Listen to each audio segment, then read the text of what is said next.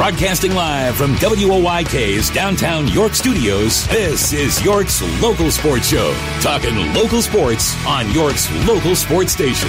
Welcome to Game Day with GameTimePA on Sports Radio 1350 WOYK.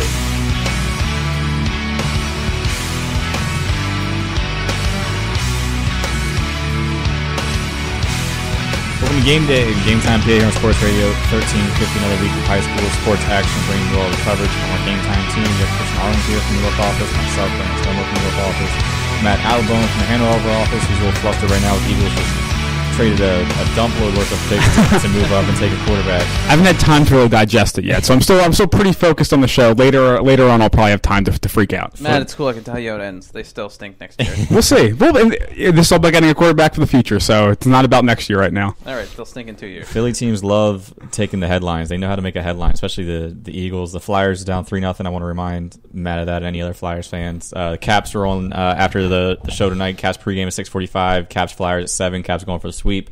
What else we got going on, guys, this week? York Suburban, Christian named a new AD and a new hoops coach the same day. We'll talk a little bit about that. DeLone Dover lacrosse, 2 inaugural programs, 2 expansion programs, basically. Yeah, really. Alabama was there to see that. Their Arctic Blast was last week. I got sunburned from that. 8 hours out there covering 25 track teams in Northern York. The Kohler Classic was this week. Christian was there. All of our top volleyball teams. And we got a whole bunch of other spring stuff going on. Christian, I guess we'll get started right with the hard-hitting stuff. York Suburban, you were there. You got to do the story. What did they do? Well, 2 big hires this week, obviously adding Matt Marshall as their athletic director and Tom Triggs coming back for his second stint as head coach of the boys basketball program.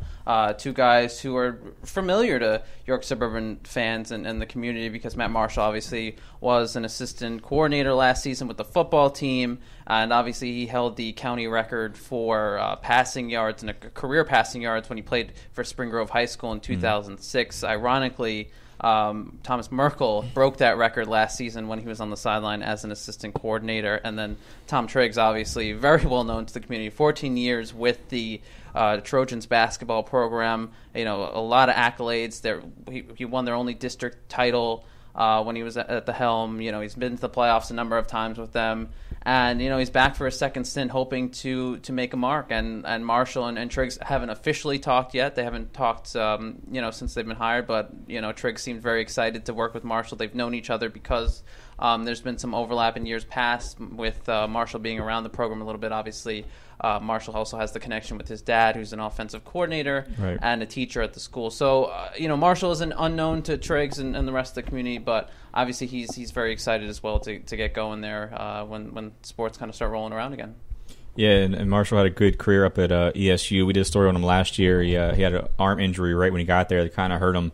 But he came back, ended up playing well up there, breaking some records up there. But threw for almost 5,000 passing yards at Spring Grove. He held the record for 9-10 years, I guess, until Merkel broke it this past year for Suburban with Marshall on the sideline, and they were pretty excited about that. But, yeah, both Marshalls are at York Suburban now. Triggs, like you said, has been around Suburban. He's just kind of coming back. Did you get a chance to talk to him? Why come back now after he's been an assistant with West York the last 2 years. And that really kind of was his way of easing back into being on the sideline and to being on the bench to be involved with the varsity program, and that's where he kind of got that inkling. And I remember, doing some research for the story in 2012, he told Game Time that he when he stepped down, it wasn't necessarily retirement, and that if he got the urge to coach again, he would consider it. And when I was talking to him on the phone before it was made official, he said, during that time at West York, he kind of got the itch again, you could say, that if the right opportunity came along, then he would get back on the sideline. When the York Suburban job opened up, after he talked with his family, he went out and he said, this is another opportunity I want to take advantage of, and he's back on the sideline now. We've definitely heard a lot of coaches recently who've stepped down saying that they felt burnt out. So it's kind of interesting to see from the other way, a guy who maybe felt that way before, but now is back because he misses it so much. That was the whole reason he stepped down the first time. Yeah. His kids had graduated from Suburban. It was time that he wanted to kind of spend more time with his family. Obviously, coaching is a big investment, big time investment. Right. And he wanted to take that opportunity to kind of spend some time and kind of do his own thing. After those 2 years of not being involved with any program, that's when he joined Bill Ackerman at West York and was an assistant there for the last 2 years. And then again, when the job opened up recently at York Suburban, he made the decision that this is a job I want to pursue. And he'll have plenty of opportunities to go against West York from the York Suburban sideline. The York Suburban had a rough year last year. When he was there before, they had a couple good years, like you said, district championship. Mitch Kemp was there with them, and they went into a deep postseason run. And Kemp is assistant coach now as well. But good to see him back on the sidelines, a good familiar face. And Marshall, a young guy with a lot of energy, a lot of ideas. We'll see how he does it at York Suburban. We've seen a ton of. We talked about turnover in the coaching ranks. We've seen a ton of turnover recently in the AD ranks too. York High, West York, York Suburban, Kennerdale, New Oxford. And if you kind of look at the trend too with the Spring ADs, Grove. they're younger. Marshall Corsi over at York High is a bit of a younger guy Hawkins too. at West York's a younger guy. Brandon Renault at New Oxford's like 25. Right. So there's a lot of trend here in York County. It seems like that the ADs are going younger and younger, and maybe that's a good thing. Maybe it sounds like a story idea. It ignites the spark. Yeah, it does. It ignites the spark in some of these teams and some of the programs to kind of think outside the box. Yeah. And be interesting to see how he does. A lot of his teams are going to have some turnover. York Suburban traditionally very, very good at track and cross country. That's their top sports. Football, they had a great year this year. They lose a lot. Basketball, it's kind of be in rebuilding stage. So we'll see how Marshall and Triggs work together there. Matt, you got to see our two newest York Adams lacrosse teams battle each other. DeLone is building their program. They're going to be varsity officially next year. Dover in the same boat. Dover, we did a story last week. It's been building up for. They just started this year, yeah, 5 or 6 years. They've been trying to get something going. They finally on the field this year. So I guess what sense did you see? How much further do they still have to go? And how cool is it to see the two newest teams? It was definitely cool to see two, and DeLone started last year, so it's their second year as a program, Dover their first year. Definitely cool to see two new teams out there. DeLone won 13-12 in OT. Alec Mason had a game-winning goal in overtime, which is really cool to see. DeLone got super excited. That's the second one they've had this year, so they mobbed him afterwards. Dover was winning most of the game. They seem to be in control. They're up 8-4 early in the second half, so I thought they were going to kind of have it. But as far as saying how far along they are, it's tough to say because really, until they start playing the top teams, you're not going to really know how close they are. And I was talking to Jeff Barker, Dover's coach, afterward, and that's exactly what he said. He's like, we don't really compare ourselves to a team like DeLone, no disrespect, just because they're in a similar boat to us. It's the teams that we know are really good that we have to look at and say, all right, they're there. How do we get there too? How do we build our program to where they are? Now, Dover, when I talked to them, said that they're probably 2 or 3 years away from competing with the big boys. How far is DeLone away? I think they kind of had that same mindset, and I think it's a good way to talk about it too, because really none of these teams know, and a lot of them too, like they're still club or JV programs right now, and they still have a bunch of seniors on their team. So next year's going to be tough because they're going to lose a couple of the guys that really kind of helped them build this. And they're going to be making the jump to varsity. So it's kind of a double rebuilding stage right there. So that's going to be really tough for them, especially for DeLone. They're going to lose, I think, 6 seniors, and a couple of them were kids that had played before. But DeLone was interesting. A bunch of the kids that started the program are from the Westminster, Maryland area, so they played growing up. So they're going to lose those kids. So it's really going to be getting more club kids from the Maryland area, getting them to DeLone, and building that along with kids in the Hanover area who actually want to play lacrosse. It'll be interesting to see how much the effect that seeing these kids this year play will influence the talent pool next year. Yeah, definitely. So we'll see about that. Christian, going back to you, Kohler Classic this past weekend, probably either the first or second biggest regular season volleyball tournament we have around here. I heard Northeastern lost, though. Yeah, they made it to the semifinals. Parkland, ironically, was the same team they saw last year in the championship game at the Kohler, and they lost. And this year, they fell to them in the semifinals. It was obviously a very long day of volleyball. Reese Devilbiss had missed a good chunk of the tournament after hurting himself. It was a finger and an ankle injury, if I'm not mistaken, that he suffered during the first game of the tournament. I mean, we're talking round robin kind of early on, first game of the day. And that's tough. For people who don't know who Reese Devilbiss is, Ohio State commit All-American last year as a junior. Yeah, and he's knocked out. He played the second game, and then they pulled him, and he didn't play the rest of the day. And they still made it to the quarterfinals without one of the best players in the state. They still made it to semifinals. Dallastown had a pretty good day. They made it to the second round. York Suburban made it to the quarterfinals. Central made it to the second round. Obviously a lot of those teams would have liked to have won the Kohler, but for a lot of those coaches, it was really about getting the opportunity to see some of those other big-time schools in the state that they normally wouldn't see unless they were playing in the state tournament or the district tournament. And that really was the focus of the day, was to take that opportunity to see what those teams are like, how their teams match up, and kind of make those adjustments before they get to districts and state tournament play. The Kohler Classic, for people who don't know, named after the Kohler family, a husband and wife back in the 80s at Central, who really helped. They're kind of volleyball pioneers in the area. Volleyball kind of blew up in York County in the 80s and 90s, and they were a big part of that by by making things like this, creating tournaments and invitationals and things like that, and they help make it big at Central. And Central, has gone on to districts, 20 something out of 30 years or whatever it is. So they're a big part of that. So cool to see. And Northeastern can just shake it off, like you said. They were out without Devil Biss. This doesn't hurt their main goal, which is to go back and win a 4-state title. Right. This doesn't affect that really at all. So they'll still be on track. The Arctic Blast was pretty much the Southwestern show. Yeah, I was going to ask you about that. It seemed like everyone I was reading about in your story was the Southwest kid. It was all Southwestern. It was Lynn Meridian. I mean, you could basically, we were joking while we were there, you could basically rename it, the Meridian Invitational. Wow. Because last year she broke 4 invitational records, and this year she broke one of her own from before and then broke a 5th one. So now 5 of the 8 or 9 girls track records belong to Lynn Meridian. It's pretty impressive. And Southwestern head coach outdoor Bruce Lee, he's been there for 31 years. He said she's the best female track athlete he's ever seen in the league, in the county. Wow. And he's been there for 30 years, Yeah. so he's seen thousands probably at this point, and she's the best one. I mean, she just had a day. I mean, when she was doing hurdles and sprints, she was just so far out ahead of the pack. It was basically who was just going for second place after that. Teresa Pecher from DeLone had a pretty good showing. I believe Zach did a story on her. Yeah. Shaw, they just call him D. Shaw from Southwestern, is a pretty funny kid. Right. A Baltimore guy, I think only a sophomore, or a Maryland guy, not a Baltimore guy. But his teammates on the sideline saw me walking by and get ready to watch the race. It was like the 100-meter sprints. And they were like, just watch this show he's about to put on. And I was like, I haven't even heard of this kid before. What are you talking about? And this kid just took off and just blew away everyone. He came in, I think, 6th in qualifying and just blew away everyone and was so far ahead of the pack. So it was pretty cool to see. And his teammates mobbed him because they correctly predicted that he would. Right. But yeah, it was a pretty good. The weather was great. It was a cool day out in Northern. Tons of people come out there. That's been going on for decades now. So. Overall, it was a cool event. Southwestern, had a lot. Trevor Grimm from Bermudian. Yeah, I was going to say, it seemed like a lot of people from my area, the Hanover Adams area, really had big days. Yeah, Trevor Grimm had a big day. I believe he broke his own record on the track, and he took home first place. There was a lot of the events besides the ones in Meridian were in was pretty close. Right. But there was a whole bunch of records. I think it was 40 or 50 personal records were set throughout the day. There's all kinds of good stuff going on. Central, it was a cool story. They took a freshman and a sophomore who had never done a triple jump or a long jump before and put them into the event at the Arctic Invitational on the big stage. It's kind of a teaching moment for them, and they held their own. They did pretty well, but it was cool to see. You had kids who had been doing this for a decade, and then you had a kid who was doing it for the first time.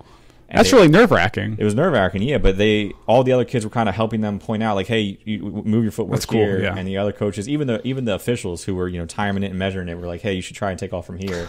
So the entire group used it as a teaching moment, which is pretty cool.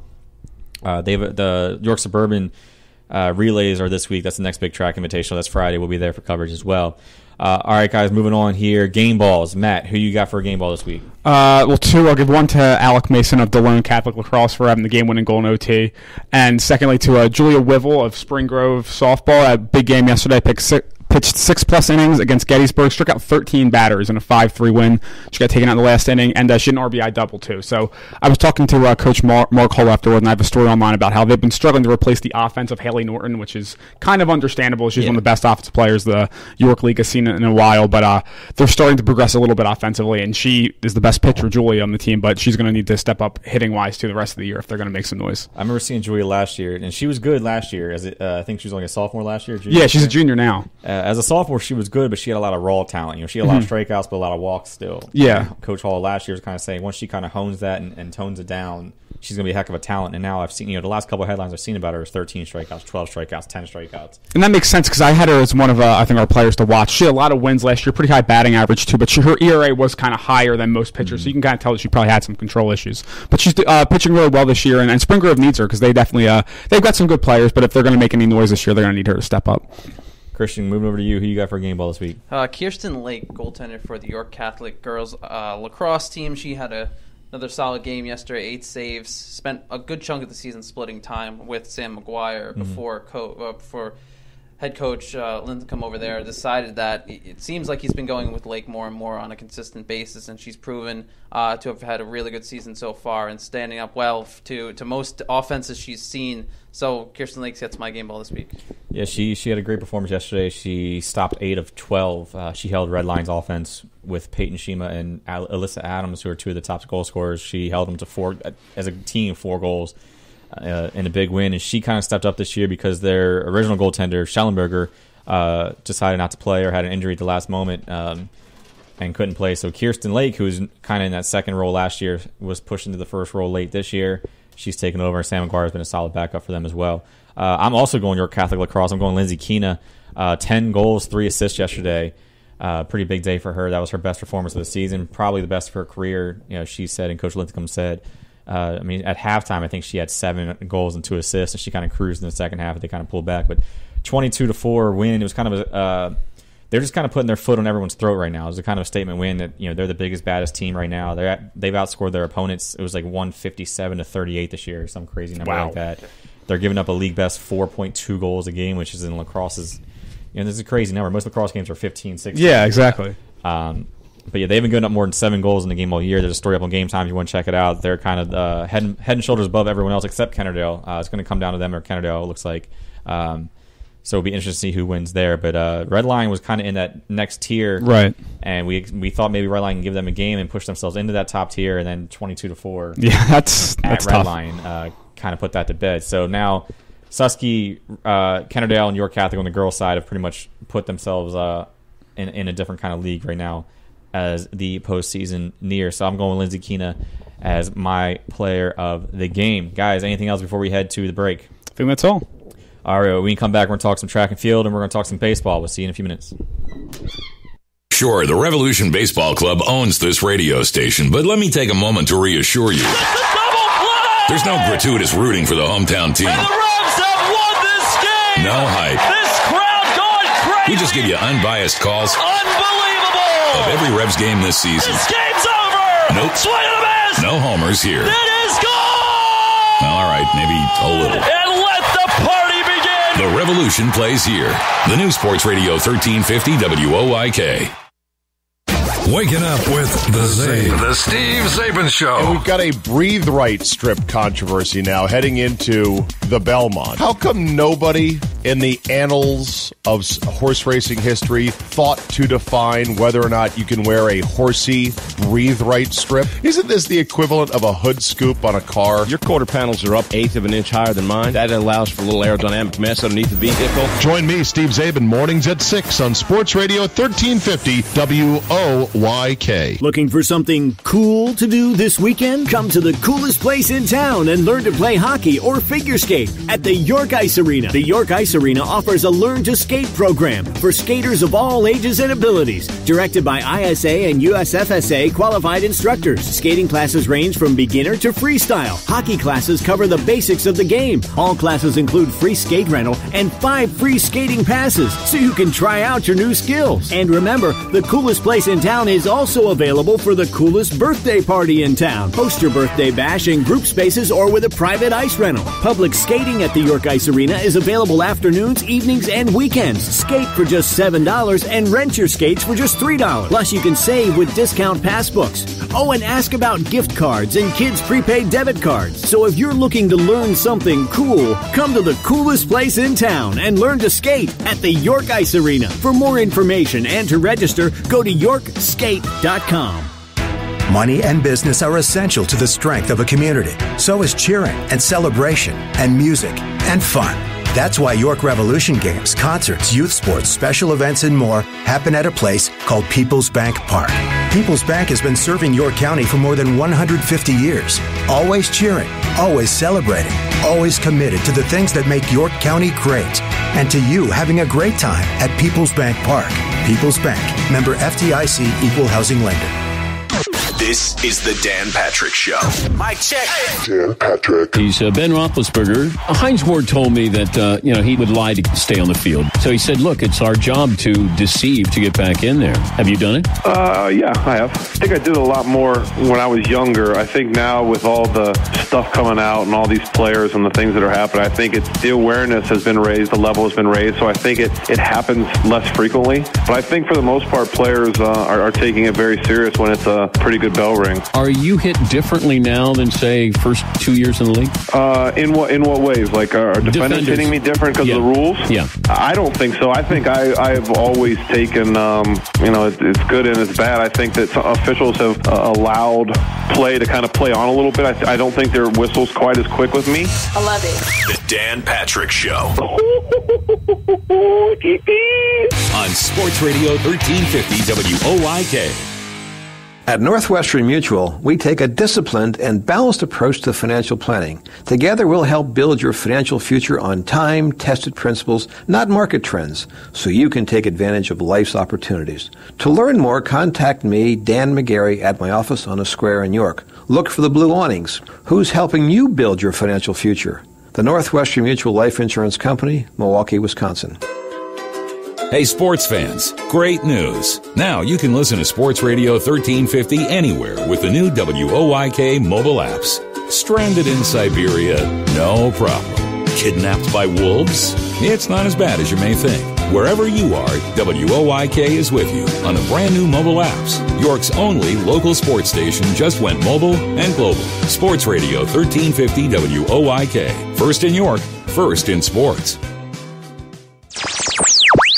Your county, your teams. Sports Radio 1350 WOYK. First in York, first in sports.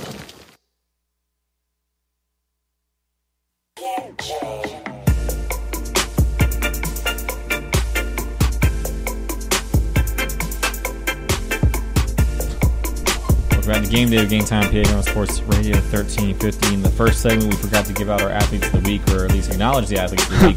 So we can do that now. On the girls' side, there was 874 total votes. The winner, she won by 23 votes, was Laura Silver, Southwestern lacrosse goalie. She's a senior. She stopped 20 shots in their win over rival Spring Grove, a 15-10 win. Southwestern's been getting hot lately. They've won 5 of 6. She's number 1 in save percentage this year. She's one of the tops in save. She was our first team all-league goalie last year. She's been a starter for 3 years now. We've seen her plenty. Yeah, I saw her against New Oxford, and she faced a barrage of shots that game and gave up 18 goals, but made a ton of good saves too. So she's definitely a very good goalie. She's kind of the lone holdover. She's still there from the teams, the Southwestern teams that were dominant 2 or 3 years ago. Silver was young and starting for them, and then all the other players, transitioned out, and she's kind of the senior leader now. But she's been a great goalie this year. She'll, early candidate for goalie of the year again, or first team goalie again. Second place this week in the vote was Natalie Cutright. Dover softball went 3 for 5 at the Grand Slam in Dover's 12-9 win over Gettysburg. Cutright hit .559 with 3 homers last year, leading them into Division II crown. She's a James Madison commit. She also just got her 100th career hit this week. Congrats to Natalie Cutright. On the boys' side, I believe Trevor Grimm was the winner. I'll pull it up here for you in a second. Let me double check. On the boys' side, 992 total votes. Trevor Grimm, we talked about him already, Bermudian track and field, won the 110 hurdles with a time of 15.71 seconds at the Arctic Blast. He also picked up a second-place finish in the 300 hurdles, which kind of reversed his qualifying. He qualified first for the 300 hurdles and finished second. He qualified second and finished first in the 110 hurdles. Eastern York's Evan Whitman scored 5 goals in a 16-11 upset win over Redline that really turned some heads in the York Adams lacrosse scene. Eastern with a big win there. Also scored twice against Dallastown. He finished second in the voting. Guys, moving on to some baseball talk. We haven't seen Matt Brooks recently with Spring Grove, but Division I, Dallastown is also at the top there. Riley Hamburger's just been off the charts so far. Right. All of Division I's playing pretty well. They're all 500 or better in division play. Have you guys seen anything from those teams? I saw Central earlier this year. They were struggling early and kind of heated up later. But really, it's been the Dallastown. So Dallastown against Spring Grove, which was a very good game. Spring Grove won that one 5-2. But that'll definitely be a game to watch again next time they play. And both of those coaches, when I talked to them, they said that watch out for Redline. That's a team that could sneak in and make it really a 3-team race for Division I there. Yeah, we've seen a little bit at a Redline Christian. You saw them earlier this year, and they got off to a pretty good start. I think they've kind of slowed down a little bit since then. Yeah, it looked like they got off to a promising start. They're hitting. I mean, they blew out Hershey when they played them to open the season. Their hitting was pretty good, but you could see some certain things that weren't kosher. There were, they kind of took their foot off the gas late in the game. Obviously, when you have such a big lead, it's easy to do, but there were little things that you could notice. Hershey was getting on base. There were little errors in the field. They allowed Hershey to score a couple runs, but that's obviously going to happen. But still, there were little things you could see that they were going to have to work on it. They were going to have to nitpick a little bit, but it looked like at the beginning of the year that they were a team that was going to be towards the top. It was going to be battling with the Dallas Towns and now the Spring Groves. And even Southwestern, Matt, from your area, just snuck up there. They're 4-2 in the division. They're in third place right there on the heels of Dallas Town and Spring Grove. Yeah, and they just beat, I think, Spring Grove last week, so they're definitely a team to watch out for. And Spring Grove's definitely been the kind of team after winning Division I last year, the team that other teams are setting their sights for. And that's what Coach Kevin Stifler said when I talked to him. He's like, we need to adjust that we're not taking people on surprise like we did last year when people thought they were rebuilding. They had all juniors in their lineup, and they won the division. And so Southwest is definitely, who knows if they can actually make a run at it, but it does show that Division I is just really deep this year, which is good for the division, good for just the sport in this area if you have good games happening all the time for the rest of the year. And it makes those last couple meetings, if they see each other down very important. Yeah, exactly. Yeah, as we said, the entire division is at least 500 in division play, so a lot of that's crazy. There. Yeah, Red Lion, Central, and New Oxford are all 3-3 in division, tied for technically last place in the division, and pretty much every team is at 500 above overall. In Division II, Northeastern's been on a roll. They've won 4 in a row and got a few big wins last week. They struggle a little bit out of the gate with their non-conference schedule, 3-3, but with Adam Kipp and Cody Reeser there, they've turned things around. Jonah Latshaw, kind of the spark plug in the outfield, kind of the do-it-all guy, almost like a Ellsbury or Brett Gardner type player, that small speed guy that, or a Pedroia, maybe not a Pedroia. I don't know who I'm thinking of. Ellsbury and Gardner are probably good comparisons. Those are probably the best ones for him. So they've been on the roll. Division III is still tight.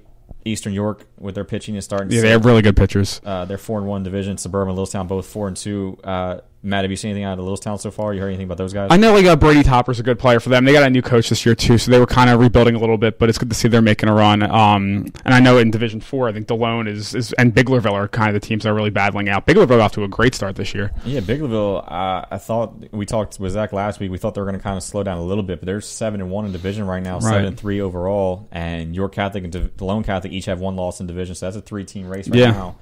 York Catholic and DeLone, we expected to be there at the top battling for it. Biglerville's kind of been a little bit of a surprise for us. But that's going to come down the wire. It looks like 7-1, 4-1, 4-1, the top teams in the division right now. We'll see if they can catch up to Biglerville. Track, we talked about the Arctic Blast. Lynn Meridian did her thing. Southwestern's off to another great year in track. Eastern York still undefeated on the boys and girls side. Trevor Grimm had a great showing from Bermudian. Right. Another Bermudian athlete. It was cool to see Tessa Rupert, a long jumper and triple jumper, missed last year. She had a great sophomore or freshman campaign. Missed last year as a sophomore with an ACL injury. Oh, wow. So she was finally coming back this year, and then she hurt her ankle 2 days before the Invitational. So she was able to do it, but wasn't able to do it at full speed. But it was cool for her. That's a shame, but it's at least she got to get out there again, which is nice. Yeah, it was cool for her even to be there. She would have liked to put out on a little bit better show, but cool to see her there. DeLone's freshman, Petra, we talked about being off to a great start as well. To just run through and update you guys on the girls' side, Southwestern, Spring Grove, both undefeated in Division 1. York Suburban, Eastern York tied for tops of Division 2. DeLone Catholic running away with Division 3 as we expected. By far the best team. They've just got a loaded. Their whole line is pretty solid. We saw Petra. We saw on the girls' side, we saw Lily Singleton put on a good show for them as well. They had a couple other ones as well. So pretty much as expected on the girls' side. Boys' side, Red Lion, Dallastown 1-2. In track, Gettysburg, Suburban, Eastern all tied for number 1 right now. Gettysburg wasn't there. They were at a different invitational. They're the Tim Cook Invitational. But we heard a lot of fans talking about them, talking about Ray Dillard. Mm-hmm. Oh, yeah, he's amazing. The state champ from last year in Littlestown, number 1 in Division 3. So some Hanover Adams teams running away with track and field. Yeah, our area's got to control one sport, right? So they had wrestling in the winter, and they've got track now in the spring. Not too bad. All right. Any other thoughts on track and baseball? We're going to wrap this up and hurry into volleyball and softball. I think you covered everything with track earlier, yeah. All right, sounds good. When we come back from the break, we're going to talk lacrosse quick, volleyball, and softball. We'll see you in a minute. So it's York Revolution baseball season. And good! A walk-off home run! That's a double play! Unbelievable! And the Revs have won this game! Are you kidding me? This crowd going crazy! Can you believe it? step? It's kind of exciting. The Revs play here. Sports Radio 1350, WOYK. Security in life isn't something you just wish for. You build it with a strong financial plan. Start with Northwestern Mutual. Together, we'll design a disciplined and balanced approach to financial security, because reaching your goals is something we both want to work toward. To learn more, contact me, Dan McGarry, at my office on the Square in York. Look for the blue awnings. Who's helping you build your financial future? The Northwestern Mutual Life Insurance Company, Milwaukee, Wisconsin. Previously on the York Revolution pregame show. Everett George is our interview guest. Everett was signed up. Was it the whole homestand? Yeah, the whole homestand. And which was how many games? 7 games. And you lasted in your role how many games? 1 game. Have you been fired anywhere before? Never. Post-game meal came down, and it was pulled pork and beans. I said, well, where's the buns? Where's the soda? Where's the water? And the coleslaw didn't come down till after everything was out. But I know what I can do. I can make a meal better with pulled pork, with beans.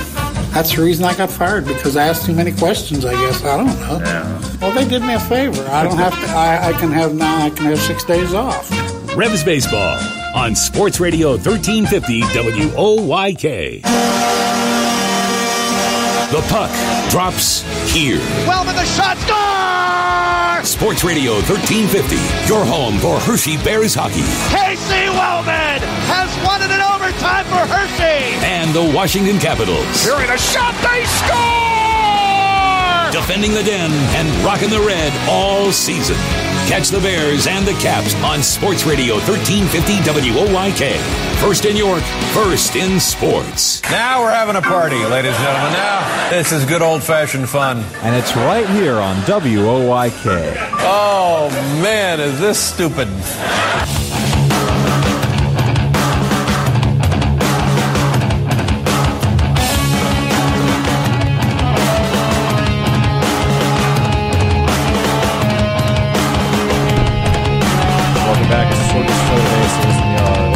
Segment, we're going to talk lacrosse, softball, and volleyball, and then we're going to head right into the Caps pregame before they get started with the Philadelphia Flyers. Matt, you're a Flyers fan, right? Yes. Can I ask you quickly about the Flyers fans' behavior? I was actually, I thought you might ask me this on air. And look, the excuses are that it's not the whole fan base, and that this happens at other places, and every fan base has bad fans, but it's not acceptable to have, and it might have been 1% throwing their shiny bracelets onto the ice. You can't do that kind of stuff.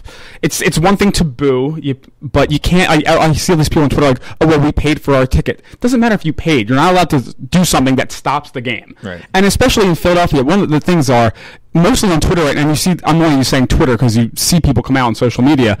Most of the Philadelphia fans, which are the people who weren't throwing bracelets, are like, this makes us look bad, I can't believe this happened again. And the people who are probably the ones who did it or supported are like, yeah, we're big bad Philly, we'll do that. And that's the problem, because that's how the stereotype continues. Exactly. It's like, because it's really a small portion of the fans that, and that's how it is with any case. No one's going to pay attention when the fans just politely clap. You pay attention when they do something dumb. And that happens everywhere. But Philadelphia has this reputation, and it won't go away until people stop doing stuff like this. And it's a very small group, and it shouldn't represent everyone, but it kind of does. And that's what happens when you have a couple people acting out. And until those people stop trying to be the ones who are like, yeah, we'll do stuff like this, we want to throw stuff on the ice, it's not going to change. But that wasn't acceptable. It was a shame on a night where they were honoring their owner, Ed Snyder, who just passed away. That's what the bracelets were handed out for, that they kind of disgraced themselves at the end and turned what could have been a great night into really a terrible game for the team and a terrible moment for the fans. I saw Ed Snyder's daughter tweeted that she was kind of disappointed. Definitely, disappointed in that. I thought the PA announcer did pretty well. Yeah, Lou Nolan. Shout out to Lou Nolan of the Flyers for telling fans to have some class. A lot of great Flyers fans out there. They're very passionate. I'll give them that. And I love being a Flyers fan. I love being a Philadelphia fan. It's just a few individuals, and that's what happens. And I'll say it to my fellow Flyers fans, it's a shame that we get represented by the minority, but that's what happens. It really is. And I'll credit Flyers fans on Twitter because, or Philly fan base in general, because after the initial rush where there was some defending it, after that they kind of policed themselves. Like the rest of the league didn't. The rest of the fan bases didn't have to jump on them because the Philly fans were all over themselves for, which is, they police themselves, which is right. really cool. And hopefully we get a one win in Game 5 so we don't get swept. It's going to be tough. I don't see them coming back and winning the series, but still a good year for the Flyers to make the playoffs. They're not a Stanley Cup contender like the Capitals are. A very young team. They'll be there for sure. We certainly hope so. In another year or two. And then the Rangers were going to have some bracelets I saw as well. Christian, you got to see the Rangers fans firsthand when you were up in New York. Yeah, no one threw bracelets onto the ice, so they were behaved. Red Wings fans used to throw octopuses onto the ice. Yeah. So someone threw a catfish on the ice the other night. So the stranger things have been thrown on. I don't know how you get a catfish in the stadium to throw it on to the ice anyway, or why do you want to?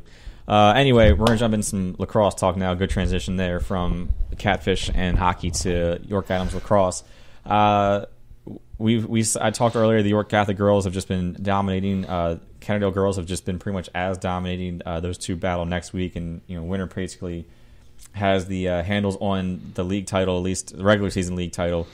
York Catholic girls, just their defense just is suffocating. I mean, they don't give you any easy shot. To get a shot off against them, you're going to have to go through or around 3 people. Yeah. They got Mara Palandro, all-league defender, going to Kennesaw State back there. They got Pagrifa back there. Kirsten Lake, who Christian mentions as a game ball candidate, has been just stellar in goal. And I asked Lindsay Keena, who has scored 10 goals afterward, what makes you guys so great? And she had a quote where she said, it's not just one weapon or 2 weapons like some teams have. York Catholic has a whole arsenal of weapons. On any given night, Anna Linthicum can put up 8 or 9 goals. Lindsay Keena can put up 8 or 9 goals. Lisa Casagrande is one of the best shooters in the league. And then that's just an offense. And then they had the best defense in the league and one of the best goaltenders in the league, too. So all around, one of the best teams, if not the best team York Catholic's had. So they expect to make a big postseason run, and they know defense wins championships, and that's what they're banking on is their defense. Red Line girls, we thought they were making a statement. They won 5 in a row. They were kind of stepping up, and then last night was a little bit of a pushback for them. But they kept fighting to the end, and they didn't hang their heads or anything like that. It's a learning experience for them basically to play York Catholic. The boys' side is completely wide open. I'm looking at the standings now. There are 6 teams within a game of each other for the division league lead right now. Central York is kind of flown under the radar. They're 8-2 overall, 6-1 in the division. Red Line 6-1 in the division. Their only loss was kind of a slip up to Eastern York, who's not having a good year at all. So surprised to see that. Susky's starting to catch fire like we thought they would. They're 6-2 in division now. Suburban has Mailman and Sipes. They're 5-2 in division. York Catholic and Downtown, each 5-2. They've both been on fire lately as well. So eventually someone's going to have to pull away from the pack, you would expect, or you have 6 teams fighting for 4 spots come league playoff time. It's fun to have that many teams kind of fighting for the spots. Some of the other sports, like maybe softball, where it's a few teams are dominating, we kind of know what those league tournament is going to look like. So it's kind of cool for boys lacrosse to see so many teams going for a few spots. Yeah, and we'll see tomorrow. I will be at Red Line versus Suburban, and boys lacrosse. Maybe that'll push either Suburban kind of out of that race or pull Red Line back into the muck as well. So we'll see how that shapes out. Suburban gave Central York, who's in first place, a fight and a win. Suburban won that one at the buzzer with Mike Sipes with a game winner at the buzzer there in overtime against Central York. That's their only loss so far in division play. He scored at the buzzer, as time was running out. A game winner. Gotcha. So technically they made their own right. That's like double pressure. So they got a big win there. Dowstown's Jack Marks, congrats to him. He officially signed the Frostburg State in Western Maryland, a good lacrosse program. Basically our best goaltender on the boys' side. Him and Rayner are usually 1-2 in that category. But yeah, we saw Susquehanna. Christian, we saw them alive. They've gotten hot lately. Even when we saw them, they looked like a good team. There was no doubt about that. It was just them kind of hitting that rhythm, I guess. And when we saw them, they kind of had issues, it seemed like, with chemistry. There was bad body language. There's more than a quarter's worth of penalties. So I guess they've gotten that straightened out. It seems like yesterday in the win, Doreen Faster had 8 goals and Anthony DeVison had 8 goals. So they're starting to find their scoring touch, which they were struggling with. And Nick Chamberlain, who we thought at goalie might be one of their not a weakness, but something that would come along late in the season. He's improved tremendously. He's one of the top 5 in save percentage now, and people are wondering how their goaltending would be. So they've got that figured out. So now, like we said, there are 5 or 6 legitimate teams, and even West York, who's in 7th place right now, that is a defending champion. They've beaten some of the best teams. So there's still 7 teams right now fighting for 4 spots and then fighting for 1 league title. So we'll see how they come out.